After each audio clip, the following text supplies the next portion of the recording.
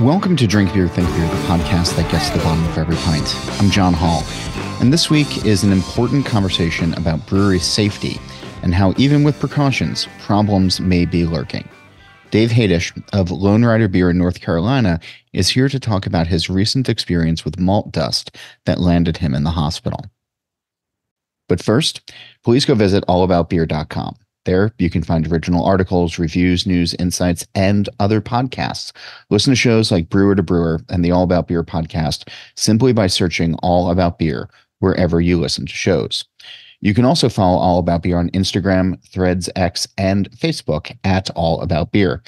And to keep up with all of the smoked beer news and releases, make sure you check out This Week in Rauch Beer by searching the group on Facebook or follow at TW Rauch Beer on X, Threads, and Instagram. Glassware and apparel is available on allaboutbeer.com/merch. This show and all of the work we do, it's supported by you. Please go visit patreon.com/allaboutbeer. A few dollars goes a long way to help fund writers, photographers, creators, and editors. And if you'd like to learn more about advertising and supporting All About Beer, please email us at info@allaboutbeer.com. A few weeks back, Dave Haydysch of Lonerider Beer began posting shots of himself on social media in the hospital after being admitted for breathing problems. It turns out it was exposure to malt dust that landed him there. He's been a part of the North Carolina craft beer industry since 2010, when he got a start at Full Steam Brewery in Durham. In 2016, Dave was brought on to develop and lead brewing operations at Mason Jar Lager Company, and he's now leading brewing operations at Lonerider Beer in Raleigh and co-brewing with the team at Fortnight Brewing in Cary. He's an active member of the State Brewers Guild and sits on the education committee. He walks us through his career and the last several scary weeks. Here's our conversation. Dave, thanks for doing the show. Thanks for being here.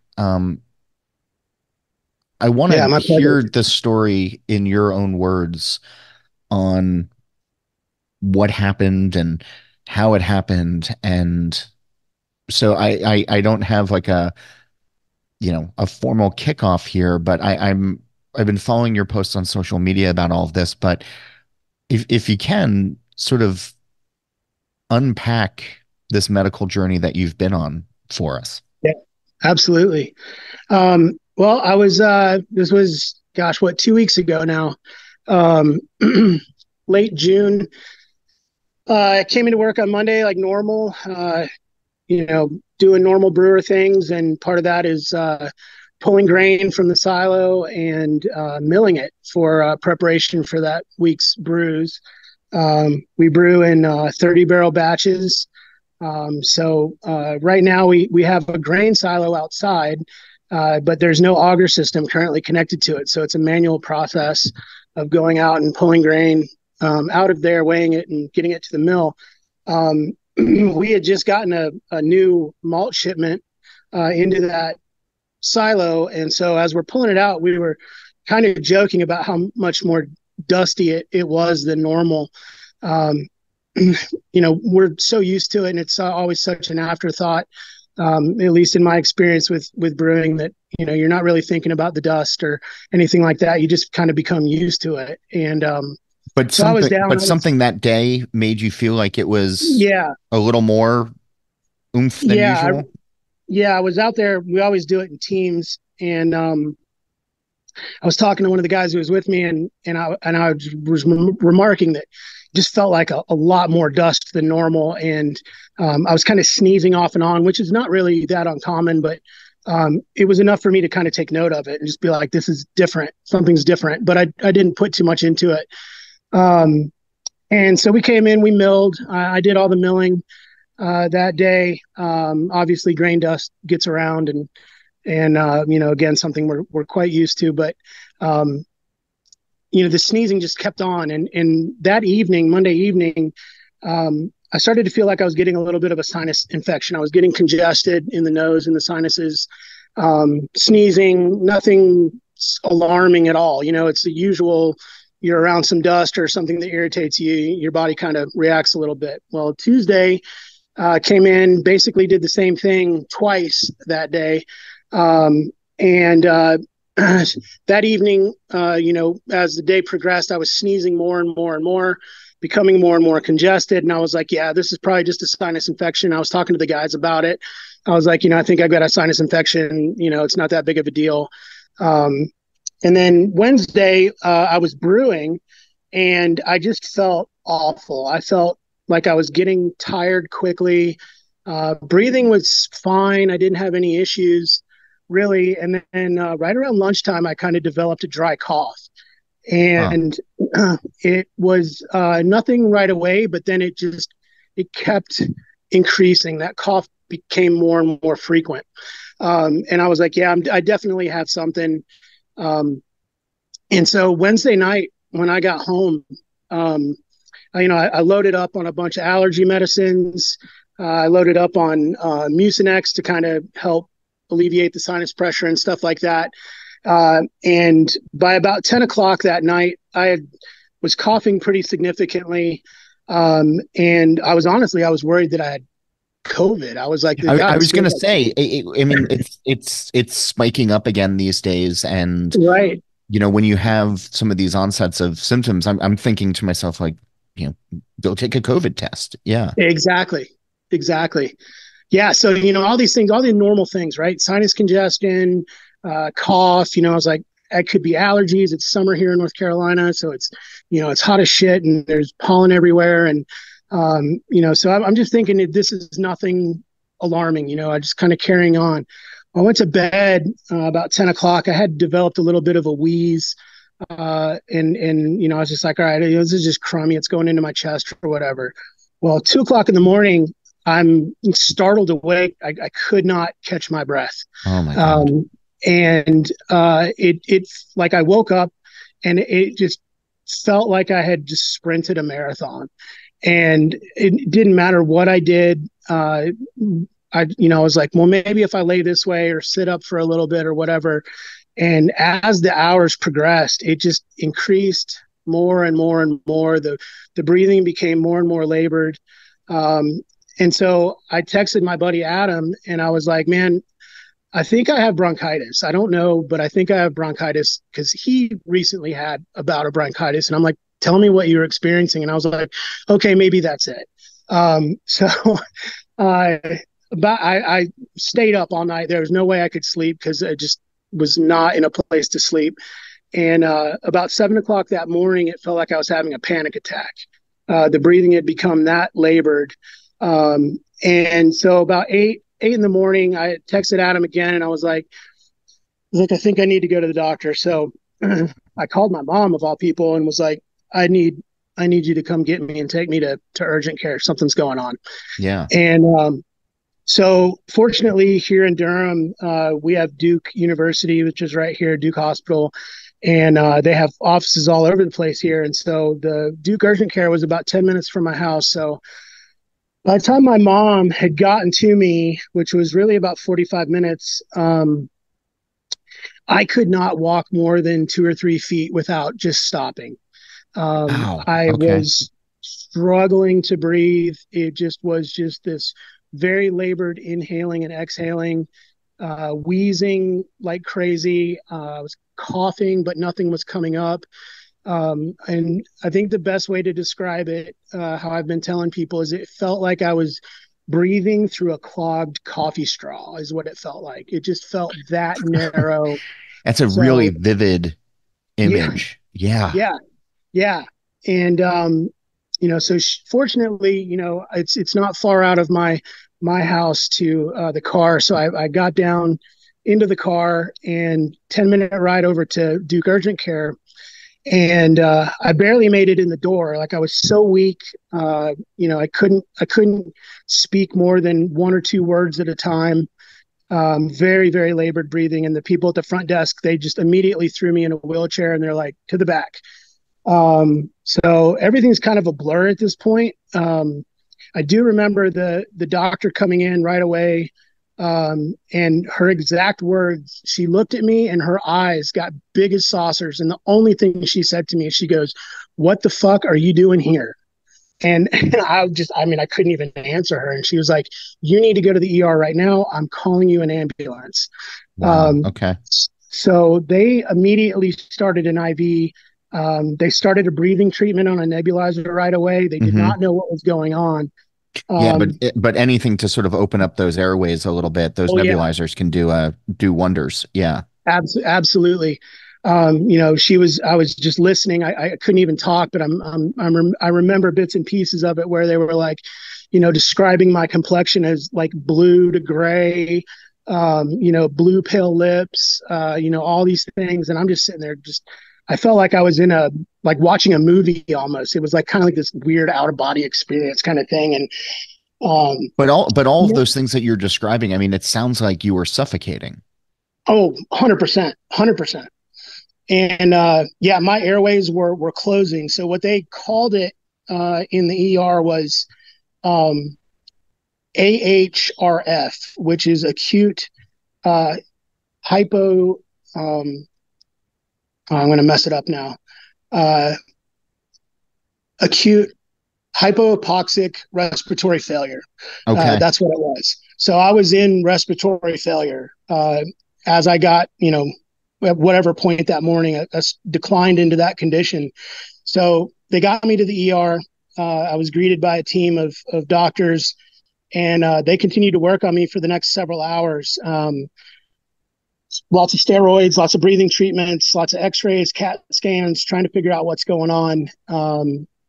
I was in the ER for the majority of the day. I think I got there sometime mid-morning, and I was there until late in the evening. But I had started to, late in the afternoon, show response to the treatment, and was starting to, be able to breathe a little bit freer. But they had me on oxygen and everything else, and they were considering ICU at that point.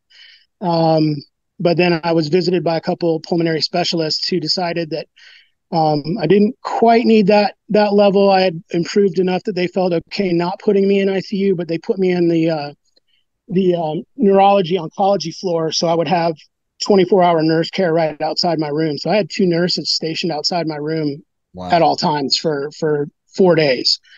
Um, and so they admitted me to the hospital that night, and I got breathing treatments every 2 hours. They were constantly in and out of my room, checking vitals, checking in on me. Um, I was a fall risk, so I wasn't allowed to get out of bed without somebody in there with me to help me. Um, and stayed in bed basically for 2 days, and then was responding, or still am responding very well to the treatments, and coughing up all kinds of good stuff, and breathing became a little bit more freer. So they started reducing oxygen, and recovery was underway. And so, after 4 days on Sunday, they decided I was good enough to go home. And so I'm home now and recovering well. It's been a week at home. Um, I still get pretty winded, pretty tired pretty quickly. But so far, so good. And I feel good. I feel strong. And yesterday I had my first pulmonary follow up after being discharged from the hospital. And my lung function is back to 100%, which is great. But I'm not out of the woods yet. I still have, recovery to go. So all things are very encouraging, but it's just crazy to think that something so routine that a brewer does could actually take your life. So it's been a wild ride. So as you were talking, or the doctors are working on you, and they're Yeah. they're trying to figure out what's going on, when did the idea of this dust Yeah. start to enter into the conversation? What Yeah. did? Yeah. So I don't know what made me do it, the forethought or whatever, but I remember leaving um, before the urgent care, before my mom got to get me to take me to urgent care. It sounds silly being a 46-year-old man saying my mom came and got me and took me to the doctor. But um, I had written down a note, and I remember thinking, okay, if this gets worst case scenario, they need to know what I've taken so far and a brief description of what's happened, because I knew I couldn't talk. There was no way I would be able to explain this to somebody. So I jotted a quick note saying, I took X amount of Mucinex, I took X amount of Benadryl, these allergy meds and whatever. And then I just wrote a description saying, I think this is related to grain dust from work. It's the only thing that I can think of that would have caused this. I don't know other than that what's going on. So that's where we all kind of started, because that's, I don't have any history of asthma or anything like that. And nothing like this has ever happened to me before. But something just made me think, this has got to be related to that, because there was so much dust. And I remember just being covered in it. So that's where that all kind of came from. And when I handed that to the doctor in the urgent care, she was like, this is perfect. She was like, what happened? And I was like, there's no way I'm telling you. I was like, I can't tell you. And so I just handed her the note, and she's like, this is great. And so that's kind of what set us down this course. So do you get the impression that they treated you different because of that? Like if they knew that they were working on, as opposed to like an infection versus outside particles, like was something different? I don't know. Did they express that to you? Yeah. They didn't really express that to me. I think they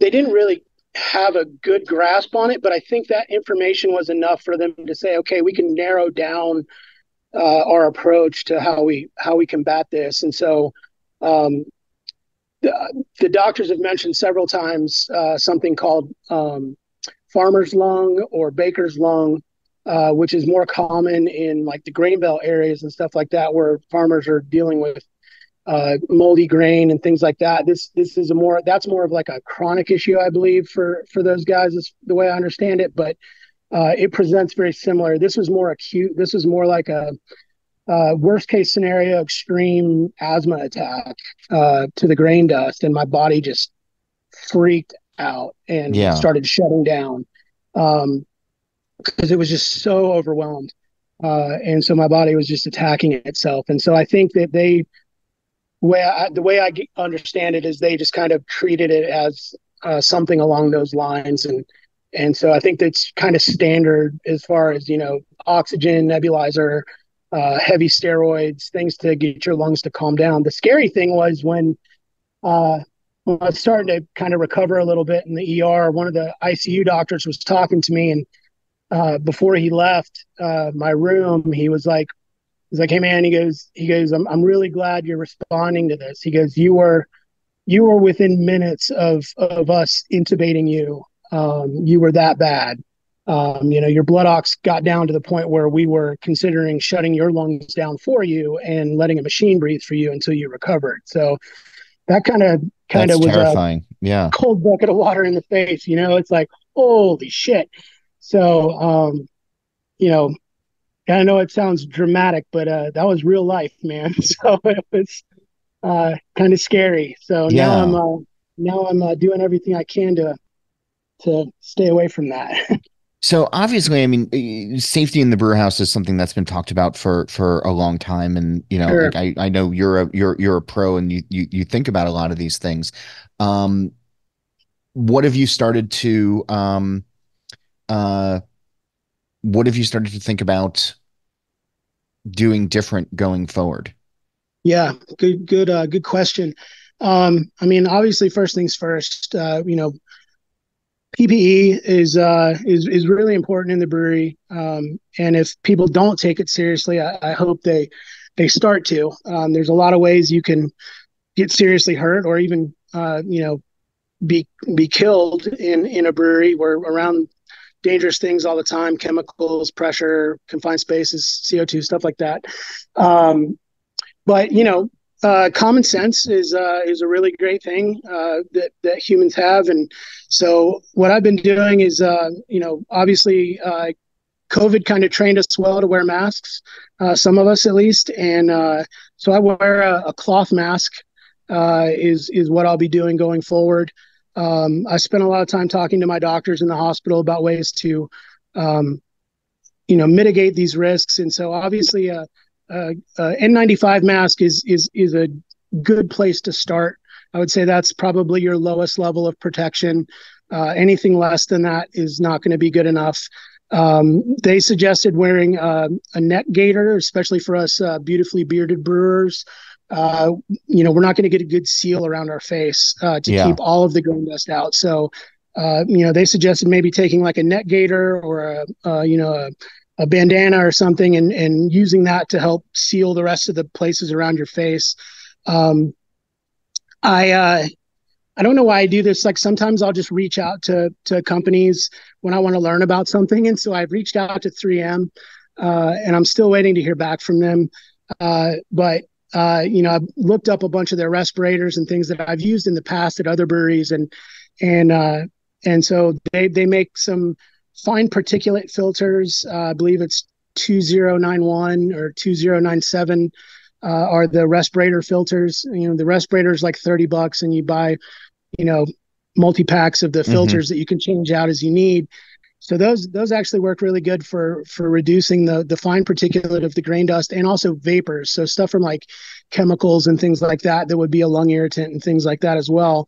And that's obviously probably the best case scenario. But then things like if your brewery doesn't have a dust collector attached to your mill, you should. It's gonna, the cost of something like that. It's not nothing to take lightly, but it's worth your employees and their safety, because if you don't have them, you don't have anything. So grain dust collectors and things like that. So that's kind of what I'm doing now.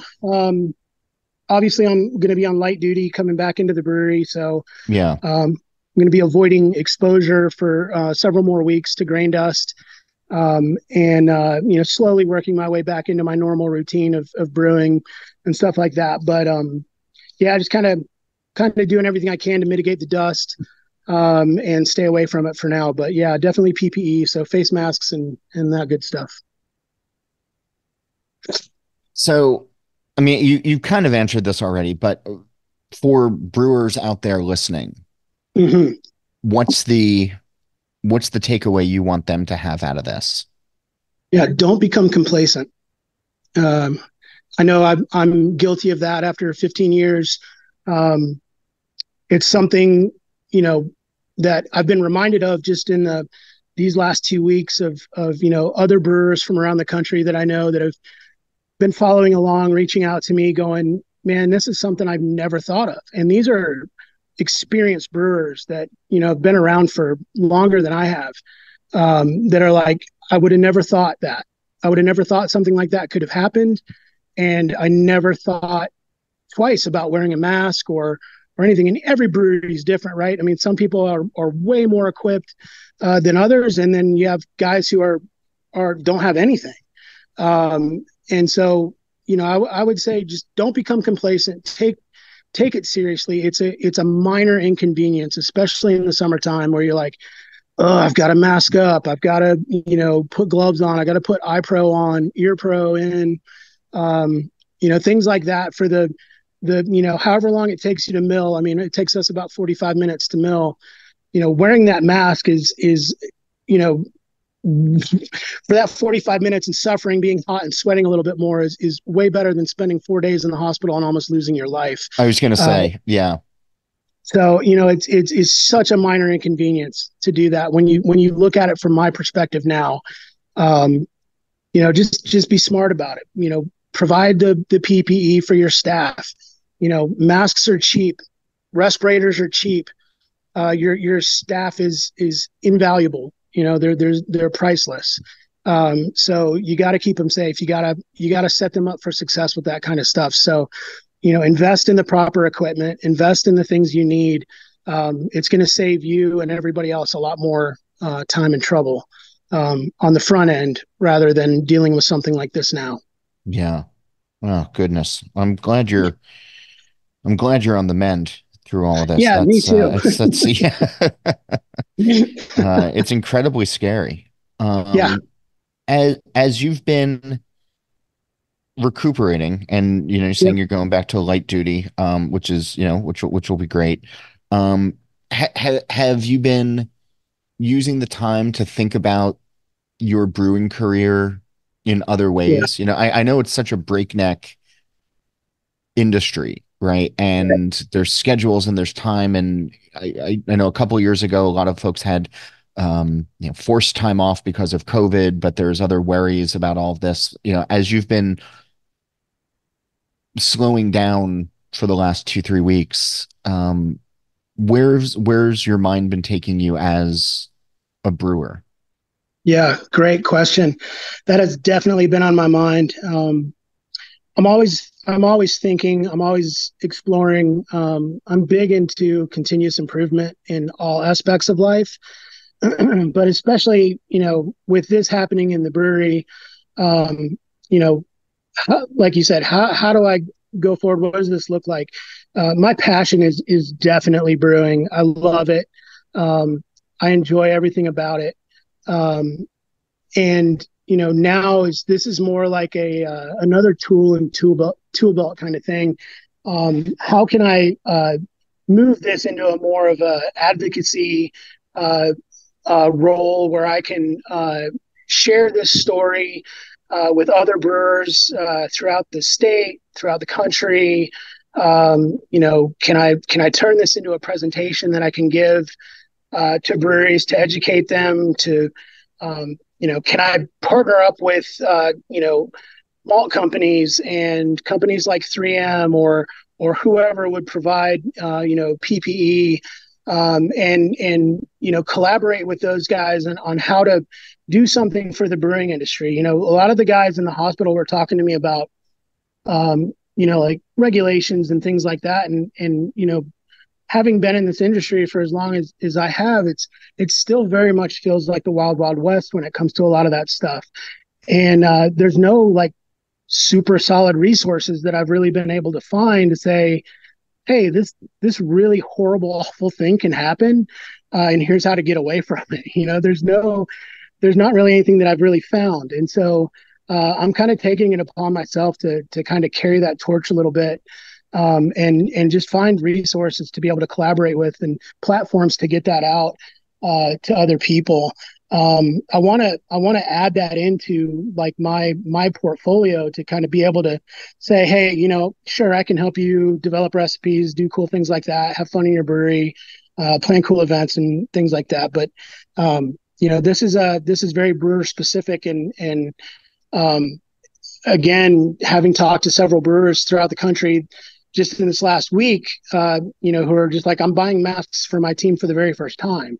It's eye opening to hear that, to say, okay, this is a much more pervasive issue that needs to be addressed sooner rather than later. So I'm kind of playing with some ideas like that. I'm very active with the North Carolina Craft Brewers Guild. So I'm actually speaking at a technical brewing conference next week for the guild, and this was not on my radar to talk about. I was going to talk about other dangerous things in the brewery, and now this is at the forefront of my conversation. So, using that, I'll be partnering with the guild in some form.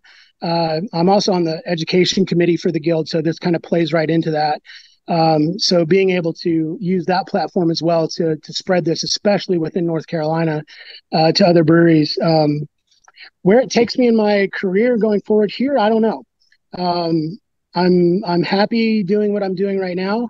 Everybody still kind of has that dream in the back of your head of doing your own thing someday, but the industry is not in a place to do that right now. And I was going to say this is maybe not the moment, but yeah, no, yeah, you no, escaped death once. Maybe don't.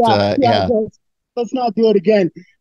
So I think I'm very fortunate to be in the position that I'm in now, and having the connections and the relationships that I do throughout this industry as a whole is gonna be a launching pad of some point to this. My friend Adam and I have always joked about me starting my own podcast or something like that, to where it's more relatable to don't do brewers. it. And Don't do it. I know, right? It's like I need to talk to John about this too. Um, but just If you want to I make love, even less money, right, podcasting's where it's at. Yeah. yeah. So just a way to connect more with more brewers and share those kinds of things. That's my passion. Has always been kind of people focused. As much as brewers like to be introverted, I love talking to other brewers, and you just kind of relates to them a little bit more. So Yeah, that's kind of the idea. Gotcha.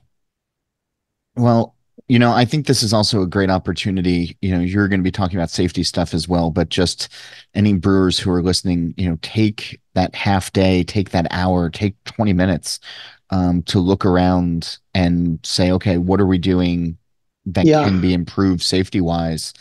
yeah, And then go do it. It's yeah, tomorrow's never guaranteed, and right. I mean, I'm just sort of struck with the idea that this wasn't an immediate thing for you, that Yeah, it did take a couple of days of this, slow burn to come on, and with near catastrophic event, people think of getting burned or a boil over, or any number of things that have this immediate yeah, consequence to them. But yeah, I hope folks hear this and use this as an opportunity to just do a safety check-in and update as necessary. yeah. I would highly encourage that. And you're right. The progression of this thing was so uncommon. Just thinking it was nothing to it quickly devolving into this, life-threatening situation where you end up in respiratory failure from doing your job. And it scares me to think back, because I remember that morning that before I left for the urgent care, I was like, I'm just going to tough this out. I'm stubborn. I have Scandinavian blood in me, so I tend to be a little bit more stubborn than most. I was just going to tough it out, being like, I got this. I can deal with it. And I shudder to think that if I would have waited probably even more than an hour longer, we might not be having this conversation today, because that's how fast it really started to go downhill when it really started to go. So, yeah, look around, find the things to do. The cost shouldn't even be an issue. You really shouldn't even think of the cost as an issue, and do what you can, invest the money, and keep your staff and yourself safe. Well said.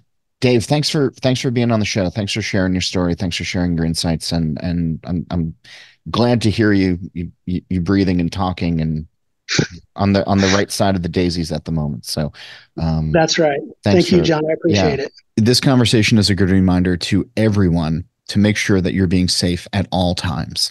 Next week, it's back to business as usual, and I hope you'll tune in. Questions, comments, guest suggestions, you can do all of that by emailing me. It's John Holl, that's JOHNHOLL at allaboutbeer.com. A reminder, please go visit allaboutbeer.com. There you can check out the podcast page, the merch page, and read great new content, as well as the archives going back to 1979. You can also follow All About Beer on social media at All About Beer.